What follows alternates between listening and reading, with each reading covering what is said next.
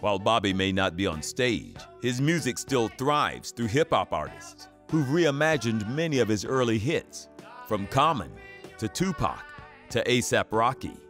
Bobby is a favorite with a lot of hip-hop artists and producers. All of his songs have strong hooks, they have strong beats, they have everything that a hip-hop artist can use as a foundation to build on. I'm really grateful to all the rappers who have used me as a backdrop or were inspired by it.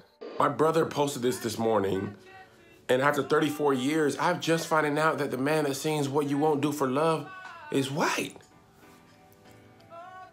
I called out of work today. I don't know who I am anymore. I don't know what's real, what's not. I love the reaction of these fans on YouTube that discover that he's white. It just cracks me up, some of it. What you won't do